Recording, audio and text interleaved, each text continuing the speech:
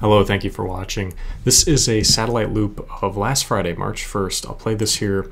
This was kind of day two, really kind of maybe day and a half, the beginning of the blizzard event that we saw through the weekend in California, particularly the Sierra Nevadas. I like this one because if you kind of see those high, milky white clouds there, that is really the jet stream kind of coming through in terms of those visible clouds. We can see there the strong, fast-moving winds in the upper levels of the atmosphere. We follow those, the forecast for the jet stream to determine what's going to happen on the ground here.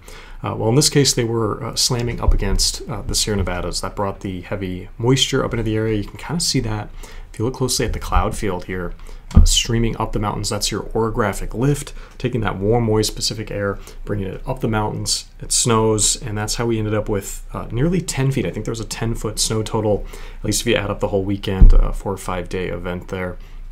Kind of lower level, some of the more populated areas, we maybe got to about half that. I'm going to replay that because that's just a cool loop. Got to about maybe half, a little bit below that in some of the more populated areas, but that's still a tremendous amount of snow, 4 to 5 feet. And, we've talked about this, kind of felt like all spring or late winter here. We were looking to get more snow in the Sierra Nevadas, some other areas, the Northern Rockies, the Northern Cascades as well. We got it over the last 4 days. But against that jet stream coming down into the picture, the polar jet stream, it's a bit colder, brings colder air, that lowers the snow levels in terms of elevation, and that just increases the total snow amount getting to the basin. And the result of that, after this weekend snow total, is we're back above average now in the Sierra Nevadas. Other areas in the Intermountain Basin or the Rockies here, we are at or above average as well. If you go north of the Columbia and Snake Rivers, that's an area we've been concerned about here this spring. They got some snow, a pretty good amount of snow here over the last 7 days since we last talked as well. This map looks a lot better than it did going way back to January 1st. In fact, why don't I just take us back here to January 5th and see where that updates here. Let's see if that will update for January. There we go. So there is where we were in terms of departures for average all the way back January 5th, 2 months ago. So well below average in the Sierra Nevadas, 27% of average all the way up the Cascades. Even east of the Sierra Nevadas in the Intermountain Basin, really kind of the Colorado River source area, we were about half, if not below that in some areas there. And, coming out to where we're at now, just a huge improvement over the last 2 months. If you think about last year, we were kind of strengthening the El Nino. We were warming up those waters in the tropical Pacific. El Nino was getting stronger and stronger. Peaked in December, maybe tried to peak again in early January. It's been weakening a bit since then. We're definitely going to talk about that at the end of this video, but we talked about the potential for the snow, the rain to come maybe later in the winter, and we've had that in a big way. It just kind of shows you got to wait until you get through the whole water year to kind of see where things lay, and this year is a great example of that. As we get into the forecast, I do want to cover just a few more things. I talked about the Northern Rockies. This is looking at the last 5 days of accumulated snowfall. We talked about the Sierra Nevadas, the tremendous amount of snow there. I'm kind of product of the jet stream level winds coming right over the crest of the Sierra Nevadas, being 14,000 feet up into the air. We actually had a 190 mile an hour wind gust recorded at the crest of the Sierras.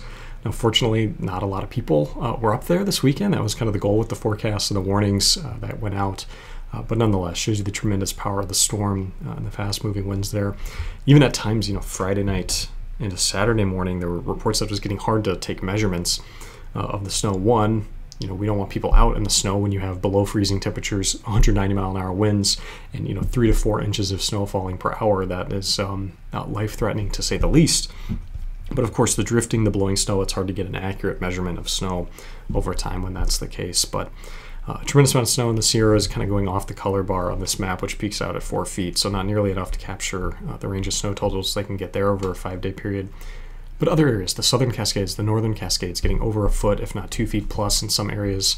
Idaho, elevation, Salmon River Mountains areas, and the Intermountain West as well, getting some snowfall out of the event over the last 5 days. So this was a good, I think, early March event for a number of areas, not just the Sierras, in terms of improving that snowpack as we go out into another summer that's not far away. It's not going to be too many weeks from now. We're talking about potentially heat advisories and things of that nature, and strong evaporative demand. So building these snowpacks up now, getting those reservoirs up to help us through another year is going to relieve any kind of prospects of drought, certainly in California, the Willamette Valley, and some of these other areas going forward.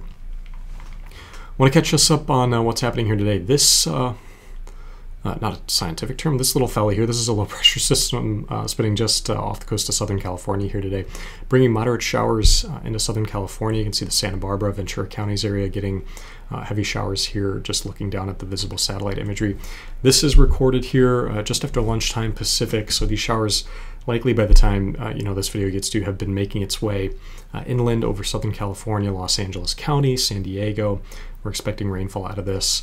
Not a huge flooding threat, just kind of making the day a little bit rainier and wetter here across Southern California. Not as potent of some of the flooding events, certainly, that we've talked about here in 2024. But nonetheless, looks pretty neat. Looks like there's a little thunderstorm or shower head kind of right at the middle of this tight low pressure system spinning here off the coast of California, spinning counterclockwise. Just kind of a neat little feature here. And then there are winter weather advisories up in some of the higher elevations, where some of this, right at high enough elevation, could fall as snow here as we go through the night tonight into Thursday morning. Jump over here and look at the radar imagery kind of over that same area there. You can see some spotty showers popping up over central and southern California. The rain shower is now moving inland across Southern California associated with the spinning low. If you look closely, that is where that center of rotation, or that center of that low pressure system is spinning there. Again, just west of the coast of California here. This will make its way inland tonight into Thursday. We'll talk through that in just a second here in the forecast, potentially bringing some rain to Arizona as we go through the day tomorrow. One thing I did want to talk about, it feels like it's been a few of these videos, a few 7-day forecasts in a row where we're talking about cold risks for the western U.S., whether that be California, whether it just be cold temperatures overall across the whole western U.S. region. We've been talking about the polar jet being more dominant, so colder snow levels, or lower snow levels, I should say, more snow for the northern Cascades or the Pacific Northwest, rain in the Willamette Valley. We've been kind of stuck in a similar pattern. I don't know if there any other way to explain it here. What I want to highlight here is kind of this persistent nature of the pattern we've had. Here's Hawaii, kind of right at the center of our map. We're looking down at the Pacific Ocean here. The subtropical jet, which was really kind of the dominating feature, certainly for California and all the flooding rains we saw. The subtropical jet was dominating really kind of as we went through the end of January and then into early to mid-February. That gave way here over the last 2 weeks to the polar jet. That has been coming really down out of Alaska and has brought the blizzard here that we talked about last weekend, brought some of the heavy snow events before that as well.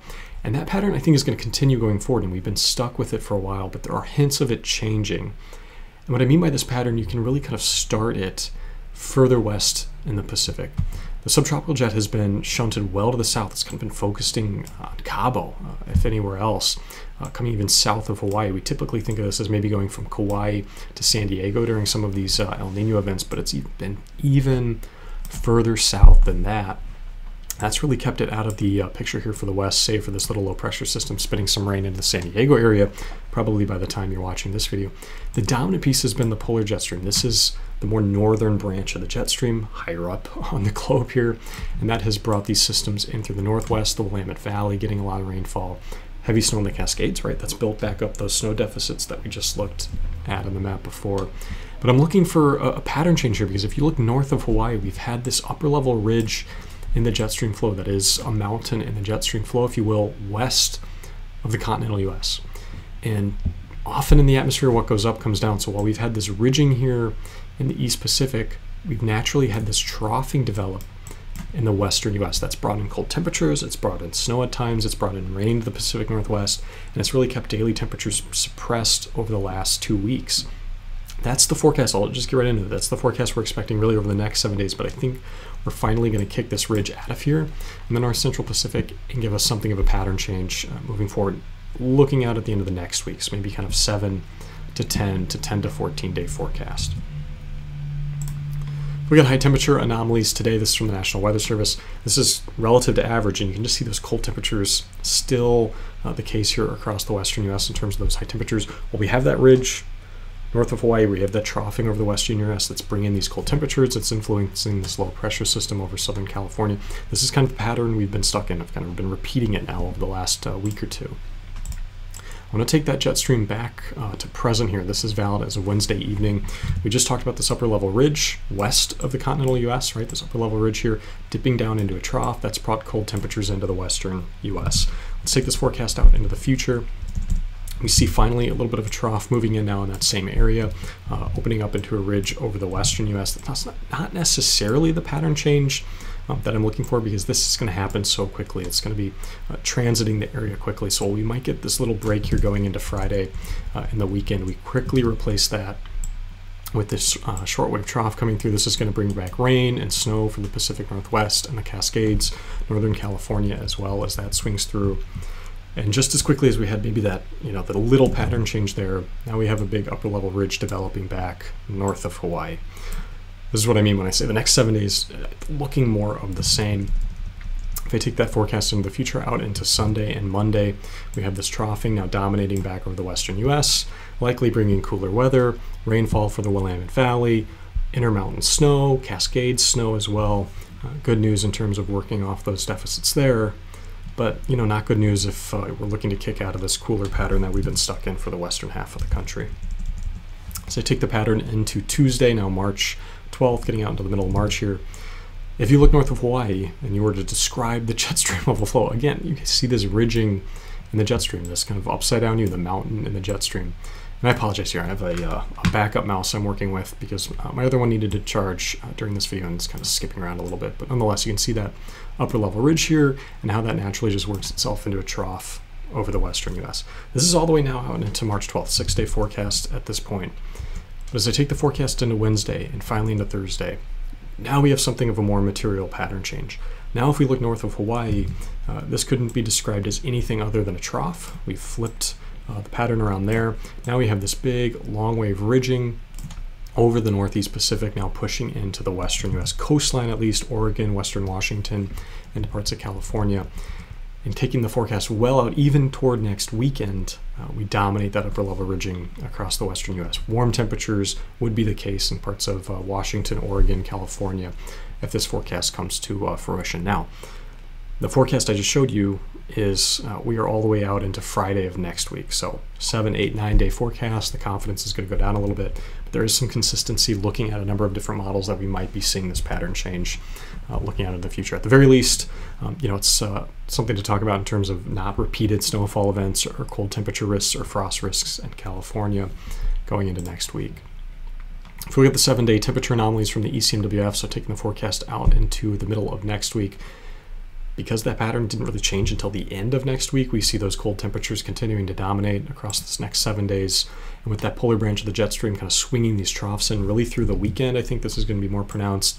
We see these higher precipitation anomalies for the Pacific Northwest, really kind of the same areas that we've been talking about getting precipitation, save for the Sierra Nevadas, which are starting to shift drier now over the next 7 days. And that could continue even a bit beyond that as well. We'll talk about that in just a second here.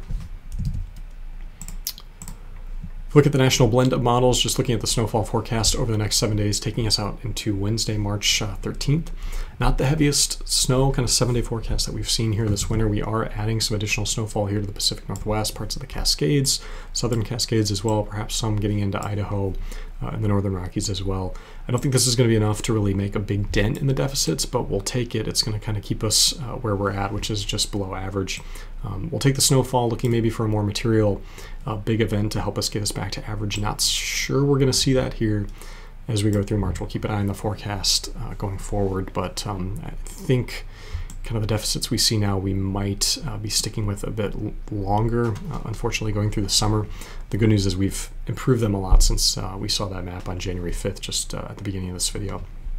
Not looking at a lot of serious snowfall either, but fortunately here now into mid-March, we're going in with average to above average snowpack at this point in March.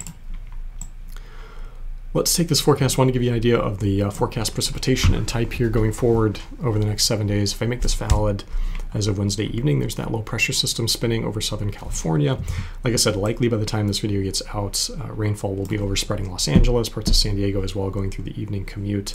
And you'll see as I take this forecast into tonight, it's going to be skipping over the high elevations of Southern California and getting into eastern Arizona, southern Arizona on Thursday and Thursday evening, before working its way out of the area.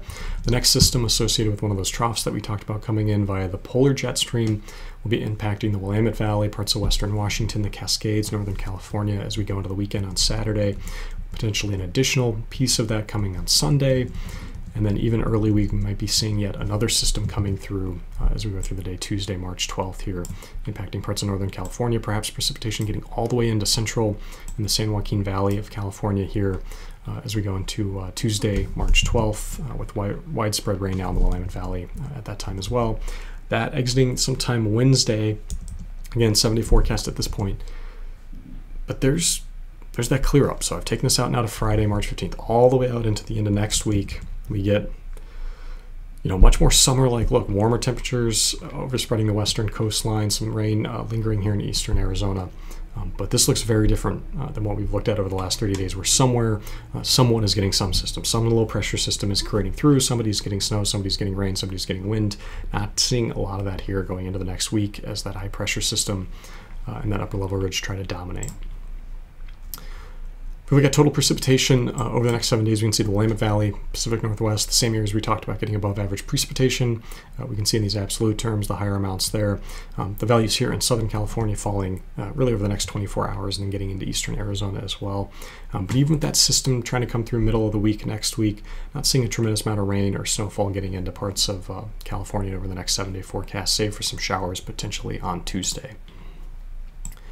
This is looking at upper level heights here in their anomalies. I want to take you out into the future here, into the forecast to show you what I mean by that upper level ridging. So this is here as of Wednesday evening going into Thursday. And like we've seen so much over the last 2 weeks, there's the troughing dominating over the western US. If I take this forecast out into the future, you'll see the brief upper level ridging that we try to get going into the weekend that quickly gets replaced by the trough and the precipitation impacting the Pacific Northwest, Oregon, Western Washington, Northern California. So I take that into next week. You can see that troughing lingering in the Pacific Northwest through Tuesday and Wednesday, but finally getting to the end of next week, Thursday, now into Friday, now into Saturday. Again, next weekend, 10-day forecast at this point.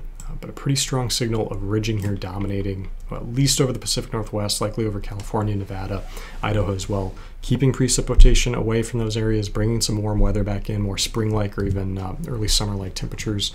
We'll keep an eye on this. It's not, there's no home runs in 10-day forecasting, so there'll be changes to this. We'll see if there's small changes or more big changes, but right now, pretty strong agreement that we're seeing something of a pattern change where north of Hawaii, which is over here on this map, we've replaced it with a big trough. That naturally trying to bring in some ridging into the western U.S., changing the paradigm that we've seen really through the end of February and early March here. If we get the Climate Prediction Center, their 8 to 14-day outlook really over that same time period. Now well below average chances here for precipitation for the Northwest, aligning with what we saw with that ridging trying to dominate. As you can imagine, if we go over and look at the temperature conversation, warmer than average temperatures likely again over March 14th to March 20th, getting through the middle to late part of March here. One thing we noticed kind of at the end of February is the March forecast from the ECMWF extended forecast were trying to shift drier for California and even sometimes the Pacific Northwest as well. We saw a lot of rain in early March.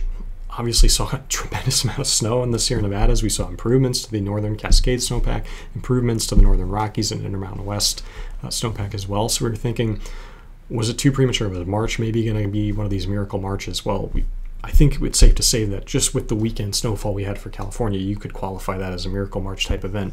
But the forecasts have still been consistent that at least going to the end of March, we're going to shift drier across parts of the Pacific Northwest, potentially the Sierra Nevadas as well. And at least that kind of week 2 forecast I just gave you, that's consistent with March ending a bit drier and potentially a bit warmer as well. The forecast still aggressively dry going through the end of March into early April for parts of the Pacific Northwest and the Sierra Nevadas. I mentioned that the deficits we're kind of working with now for the Northern Cascades and the Northern Rockies, these might be kind of baked in now as we go into summer because this long-range forecast not looking particularly wet in those areas, if anything, much more on the dry end, and maybe even including the Sierra Nevadas. So the snowpack we have now, some improvement over the next 7 days, not a ton, not enough to get us back to average in the some of the northern regions here. Only small amounts, additional amounts for the Sierra Nevadas. So I think what we have here in early March might be pretty close to what we're working with now going into the snowmelt season.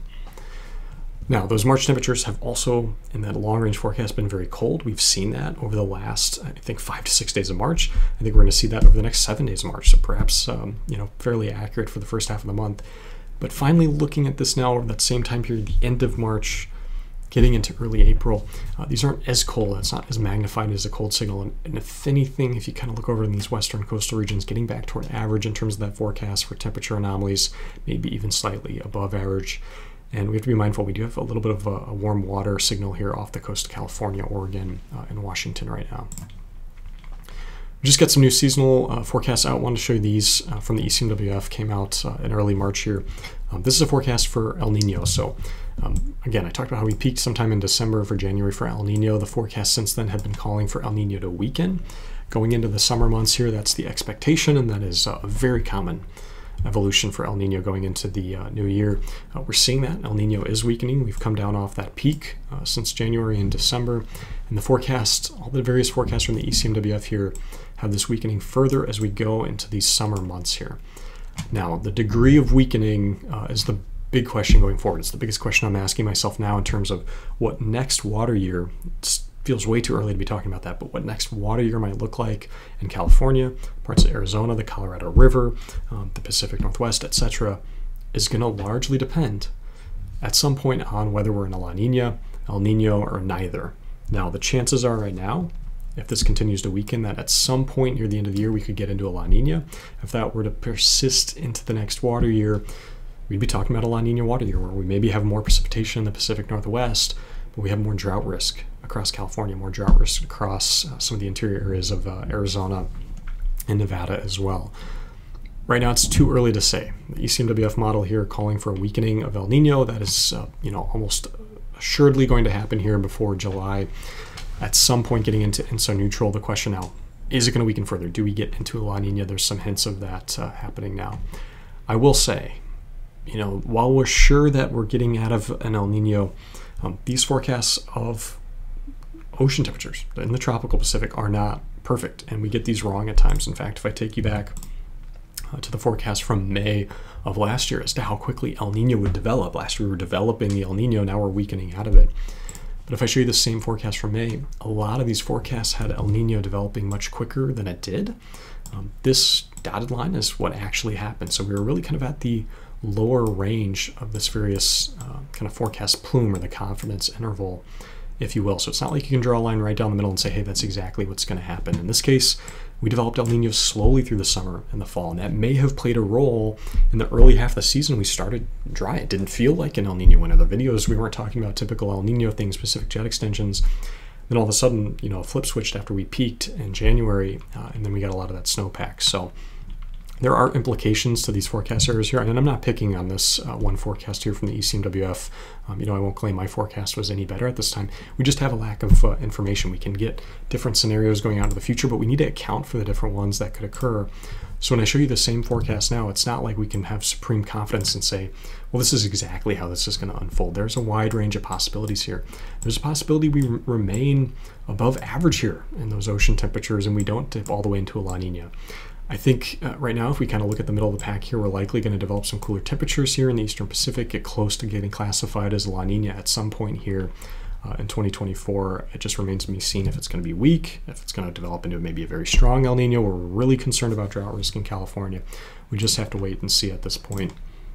What we can say is if we look down at the sea surface temperatures and how they've been evolving over the last kind of 20 to 30 days, that's the video I'm showing you now. This is our El Nino in the Central Pacific. The warmer than average temperatures in the equatorial Pacific, kind of right in the middle here, that's the area we watch. This, if you look at the color in the color bar here, we're warmer than average. So we're in an El Nino. It's been weakening, but it's still an El Nino. That's likely going to be the case for a number of weeks ahead until we weaken out of these warmer temperatures here. If you look closely, there's a loop kind of playing over the last 2 to 3 weeks here.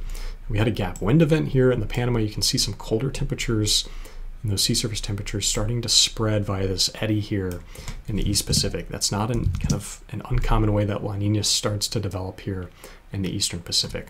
Kind of at the same time last year, we were seeing El Nino develop in the Eastern Pacific with the very warm ocean temperatures off the coast of South America. Now flip the script here to spring of 24. We're talking about some colder temperatures here developing in the Eastern Pacific. Now, this isn't to say, okay, bang, we're going to be right into a La Nina going into summer, but these ocean temperatures are cooling. That's expected. If we're going to get out of El Nino, we're going to have to cool the ocean temperatures here that are warmer than average in the Central Pacific, and we're seeing that unfold now into March. We'll see it continue into April, and then into May. The question becomes, does this continue into a full La Nina? We'll have to talk about the implications from that going into the next water year. Does it say something more neutral, or perhaps those conversations get more muted going into fall and winter? I'll leave it all here today. Thank you for watching, and I'll talk to you all next week.